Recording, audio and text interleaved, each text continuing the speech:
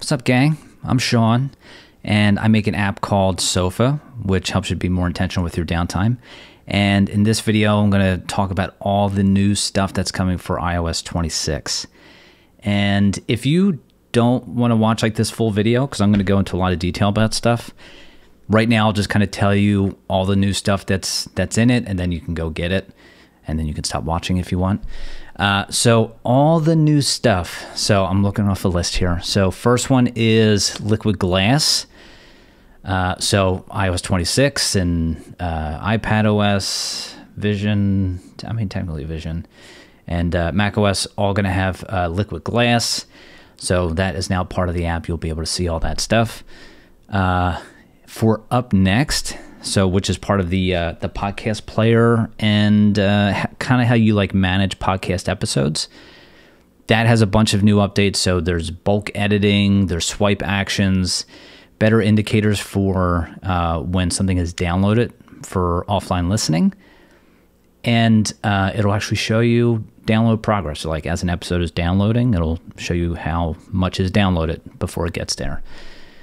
For the podcast player, highly requested feature, it now has voice boost and it has trim silence. So if you don't know what those features are, you're probably someone who like maybe doesn't need them or cares about them, which is totally fine.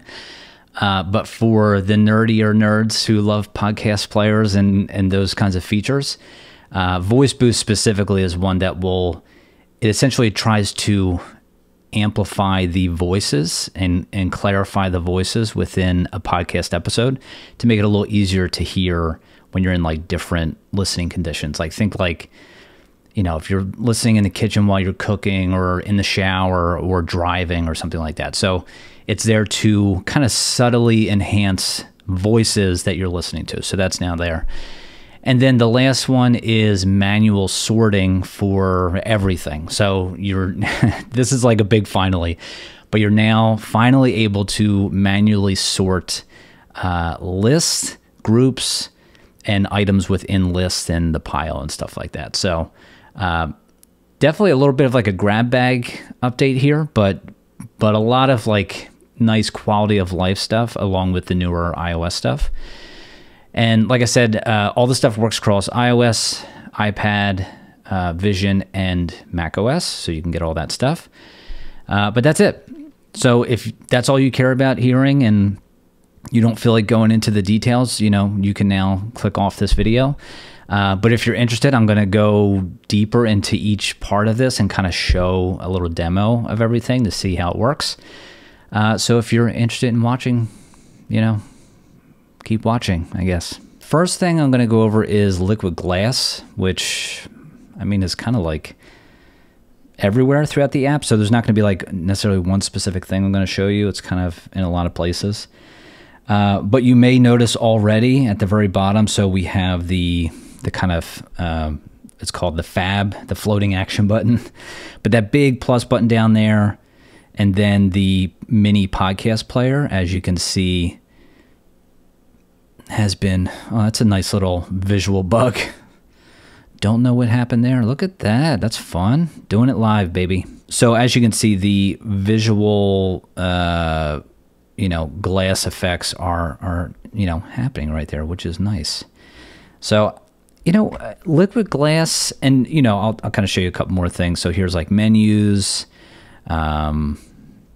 You can see here's the logbook, and we're actually looking like this is actually my library, so you can see all this stuff. You can see the Liquid Glass. So my approach with Liquid Glass was pretty minimal.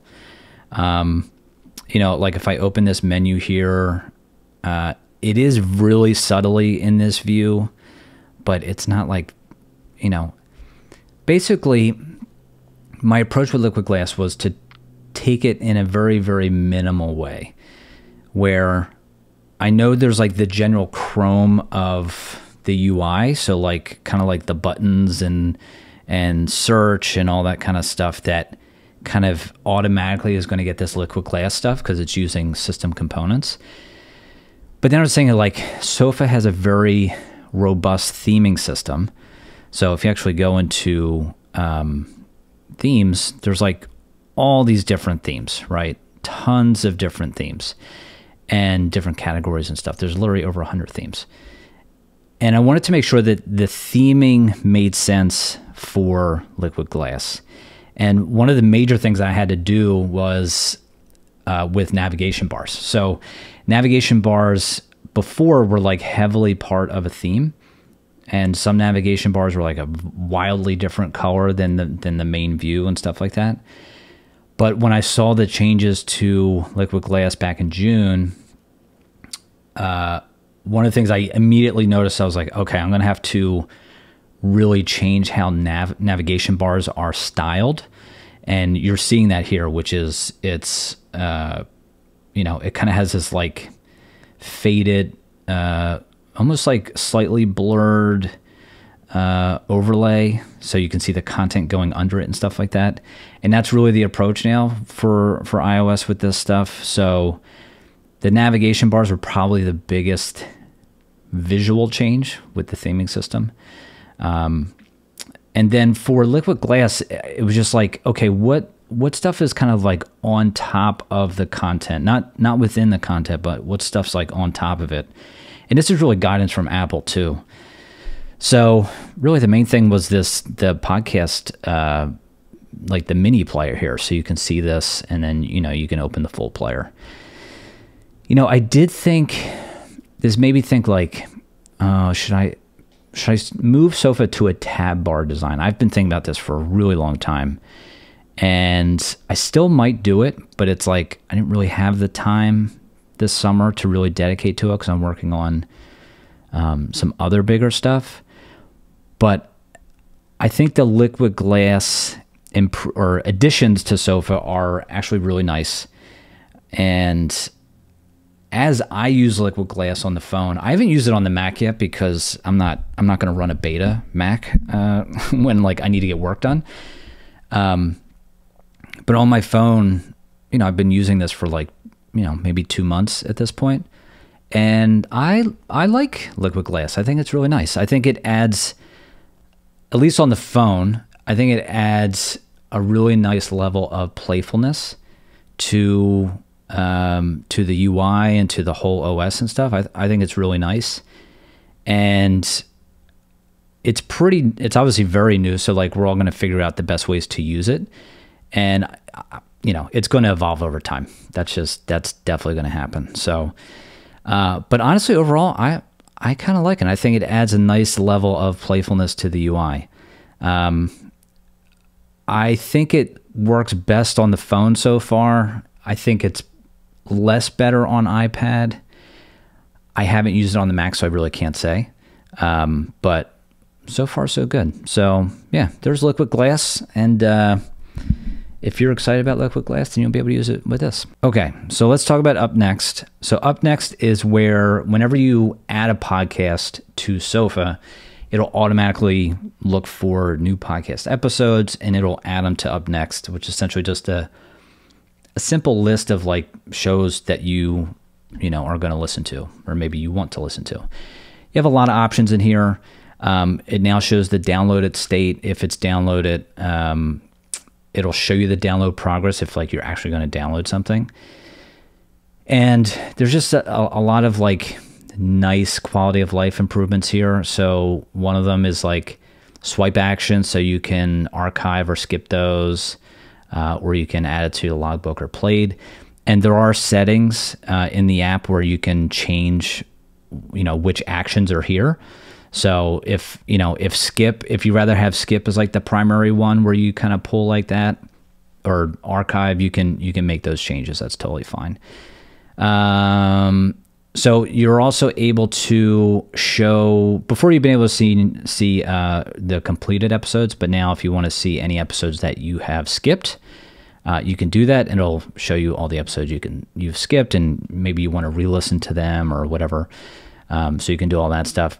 But one of the bigger ones, and honestly one of the nicer ones, this is definitely going to be coming to other parts of the app, but I really wanted to get it right here first, is the ability to select multiple things and then, you know, do bulk actions on them, essentially, right? So Really simple. Like, this is basic stuff, but it wasn't there. So, but it's, you know, it's kind of like nice to have, which is, you know, we shouldn't lose sight of just like the little wins that happen along the way. So I think that's a nice addition. That now leads us on to the podcast player and the enhanced like audio features as part of this.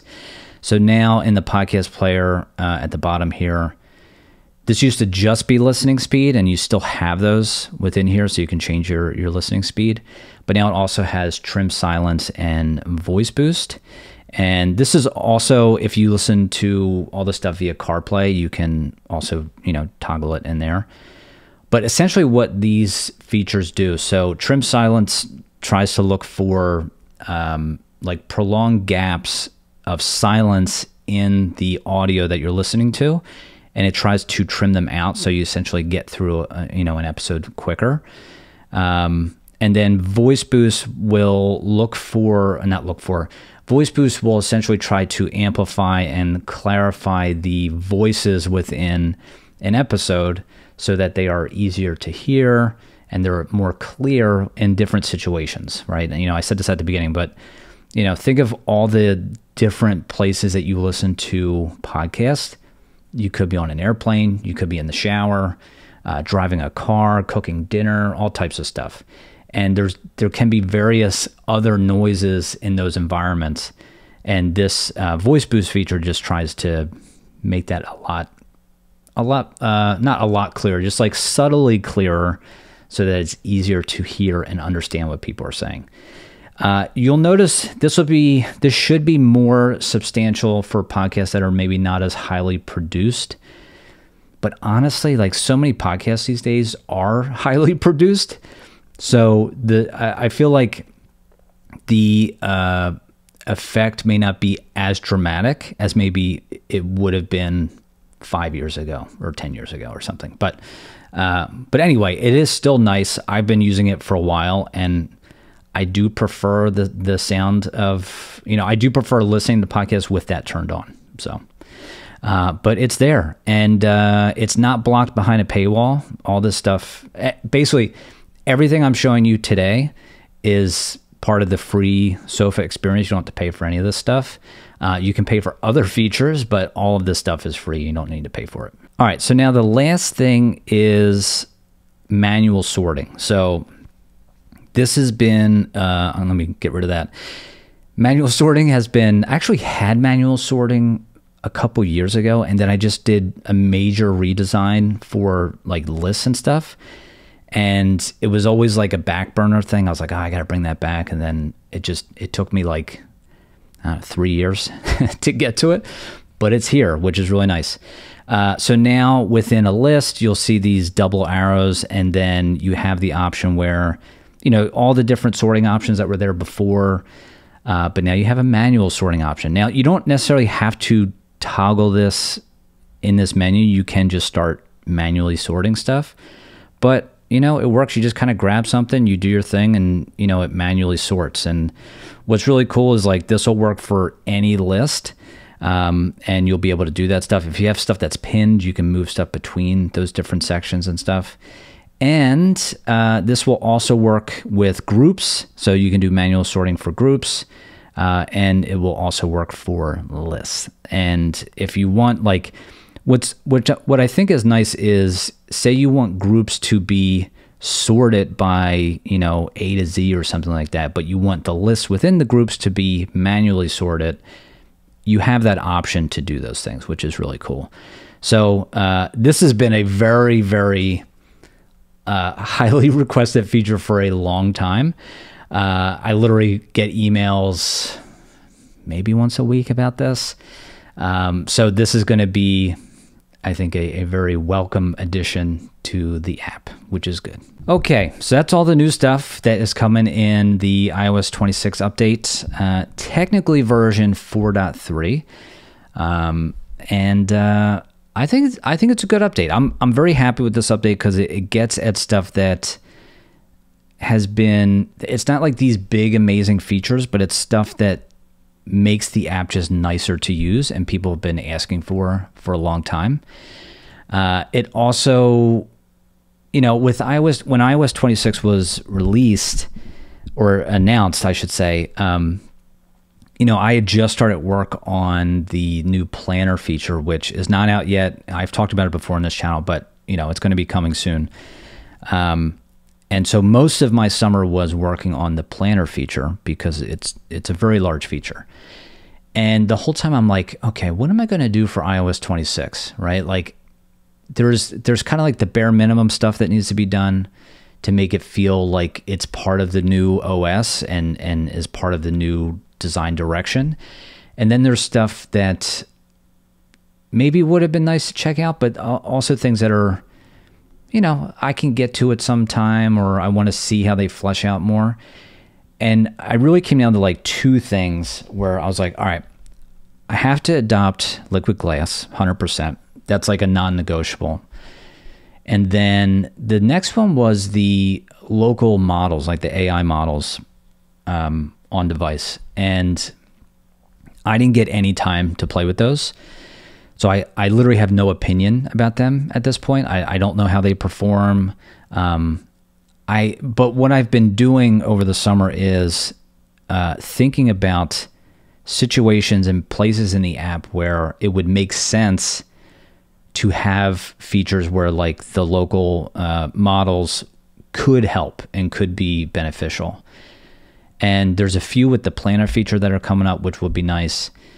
But again, I need to test it out. I need to it's one thing to have an idea for something. It's another thing to, see what the execution's like. And I didn't want to force AI features into something that I feel like Sofa is going to have AI features, right? I think it is inevitable that all software is going to have some level of AI in it, whether it's like heavy uses or small uses. And I just want to be like extra intentional about how I'm adding that stuff, because I want it to like, when you see it and use it, I want it to feel like that makes sense, right? I don't want it to feel like a gimmick. I don't want it to feel like I'm just like hopping on some hype train or something like that, because I have used products over the past few years where they went heavy with the AI stuff, and it kind of gets in the way of the core experience, I think. And maybe that'll pay off long term for different things, but we'll see. And I think me being slower with adopting AI within Sofa is totally fine, right? Like I don't see there being any weird risk to this. But it is going to come at some point, and it's just a matter of time. So just have to figure out the right use cases. And I have a few like kind of sketched out that I think makes sense and would be really nice, and would be like genuine time savers, or just like helpful starting points and stuff like that. So we'll get there. But yeah, so that's it. That's the update, and I'm excited to get it out. And if you've watched this far, thank you. I appreciate that, and enjoy the update. Bye.